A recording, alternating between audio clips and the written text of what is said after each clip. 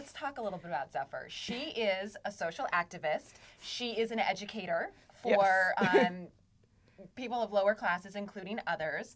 She wants to make sure that they have equal rights because she also feels very strongly that they are not necessarily people, but they deserve to have rights. She's also a vegetarian.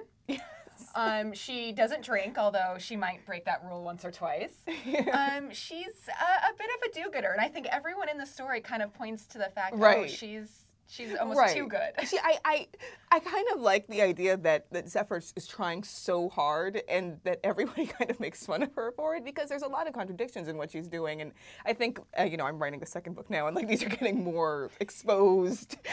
But I love that she tries so hard, and that her earnestness is kind of a good quality and also a big detriment in a lot of ways, especially in like how the book progresses. And so you know, I know people like that. I feel, in some ways, I admire like the way that she can be like that, but it's also, she takes it too far. And I think the ways that she goes, like sometimes she won't eat, sometimes she'll just keep, you know, she'll lecture people, she'll go, you know, Zephyr is not, she doesn't do things by half measures. Right. And I think one of the other contradictions that we see is she keeps some blades strapped to her just in case a renegade vampire attacks her. She's ready to defend herself. And she really does. She's very underestimated, I think, throughout a lot of the novel, until kind of these pivotal moments happen when she does have to save everyone, and she pretty much pulls it off pretty well. Yes.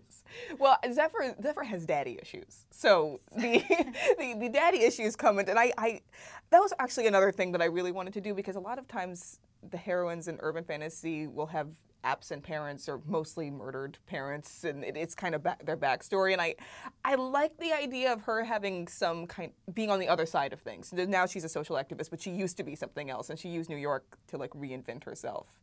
And she still has, you know, her dad, and he taught her to vampire hunt, and he wants her to be a real defender, and she doesn't want that. On the other hand, she knows all of this stuff, and her parents come at a very inopportune moment in the story. That is a great scene. I'm not going to give it away, except to say, you don't want your parents walking in on what her parents walking in on. Oh, no. Which I guess is a pretty good segue into the hero of the story. If we can call him a hero. Right. He's not necessarily this good guy. No. He's definitely redeemable, I guess. Yes. And of course I'm talking about the genie. Yes, Amir. I like bad boys. I was thinking about this the other day. You know, I have a thing for anti-heroes. You're like, you know, I love Edward. You know, Edward is fine, but he's really all he does is dote on Bella, and there's a strain of romantic hero where like the doting is their main characteristic. And something about guys who are smart and witty and have a lot of charm, but like aren't always good.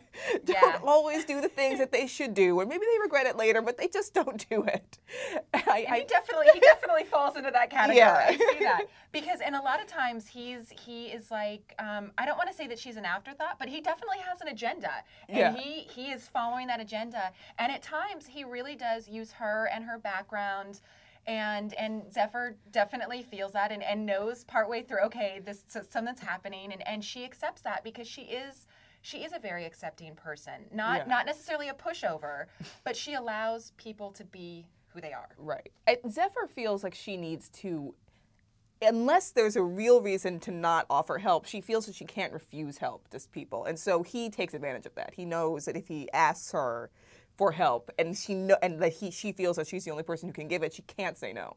And that's part of what I mean when I say Zephyr goes to extremes, and it hurts her, because she can't say no. And even when it's a really good idea to say no, she probably should say no to Amir, except, you know, he's sexy and keeps showing up and offers her money for the rent that she's given away to somebody else.